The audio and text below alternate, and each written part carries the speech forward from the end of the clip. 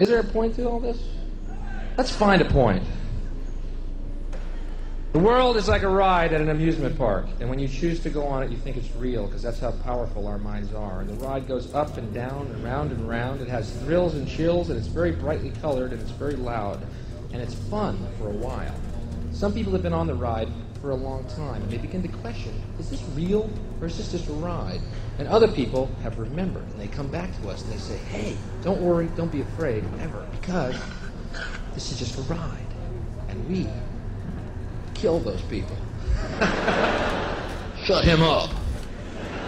We have a lot invested in this ride. Shut him up. Look at my furrows of worry. Look at my big bank account and my family. This has to be real. It's just a ride.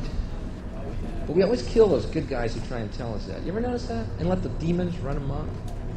But it doesn't matter, because it's just a ride.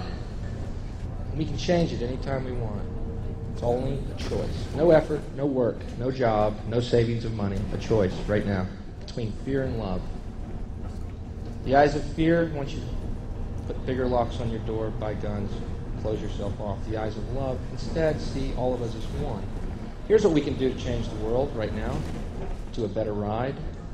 Take all that money we spend on weapons and defense each year and instead spend it feeding, clothing, and educating the poor of the world, which it would many times over, not one human being excluded, and we can explore space together, both inner and outer, forever in peace.